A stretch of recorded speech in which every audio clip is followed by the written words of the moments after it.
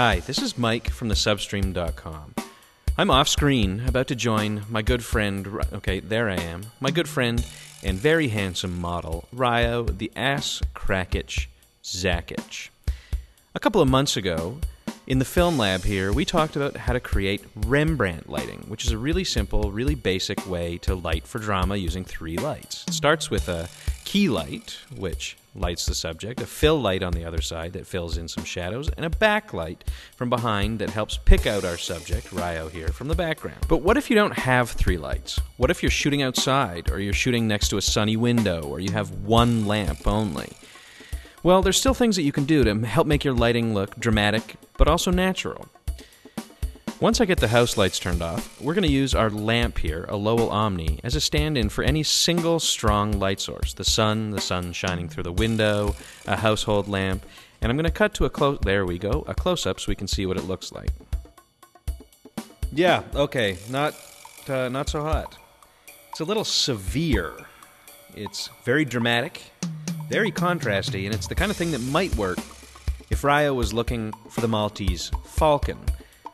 But as far as general purpose, say, interview light goes, it's a little over the top and a little bit too harsh. What we need to do is get some light onto the fill side of his face, the side with the shadows. So what do you do if you don't have a second light or a third or a spare sun in your pocket? Well, you can use a reflector, like this one. They sell at any photo supply store for about $50.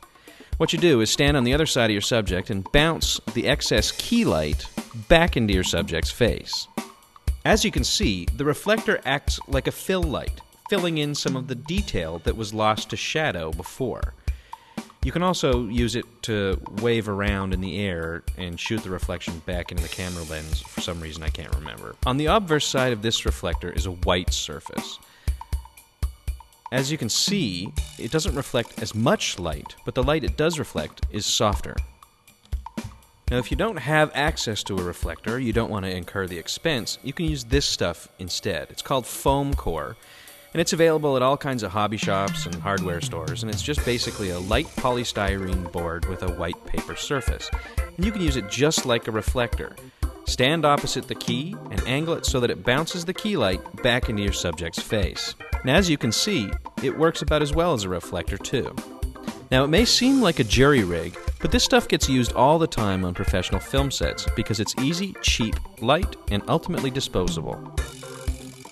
On behalf of Ryo and I and everyone here at thesubstream.com, thanks for watching this short Film Lab episode about how to use reflectors. I'm sorry there weren't more jokes or explosions or special effects in it, but we're saving those for more later, funnier, and better videos. Remember, you can make a reflector out of almost anything. Put tinfoil or a white sheet over top a cookie tin. Once you get the concept of using something reflective to bounce key light back into the unlit side of your subject's face, you're limited only by your own ingenuity. Bye!